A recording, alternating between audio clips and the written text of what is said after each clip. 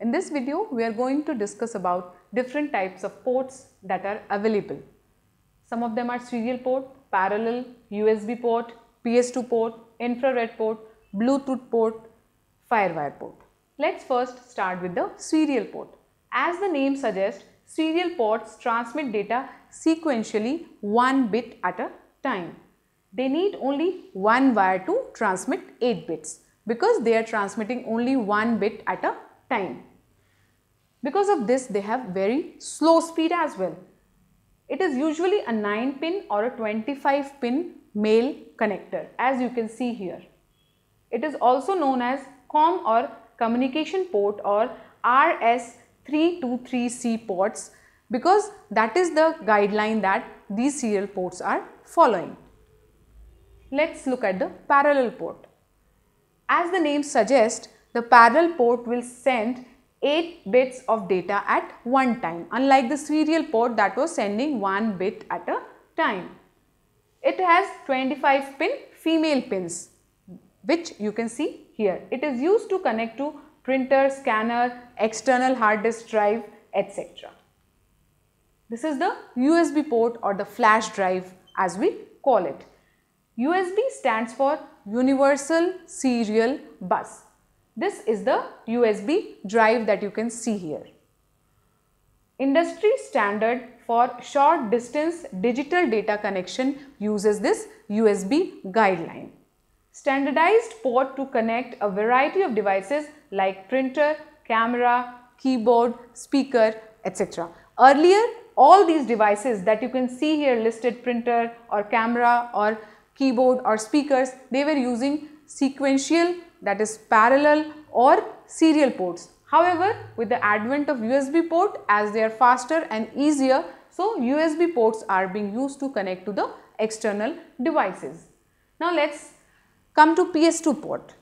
PS2 port stands for Personal System 2 port. It was introduced by IBM.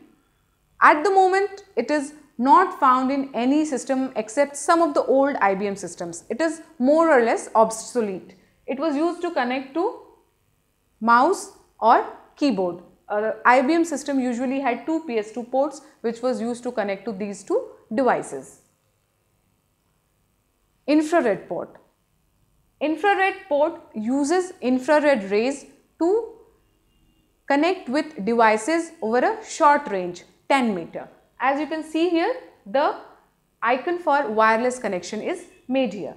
Two devices that have infrared ports are placed facing each other because if the device that is sending the beam is not received by the receiving device, then the data will not be stored or read or deleted. So that is the infrared port for you.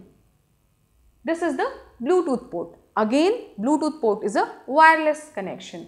It is a telecommunication specification that facilitates wireless connection between phones, computers and other digital devices over short distances, similar to the infrared port.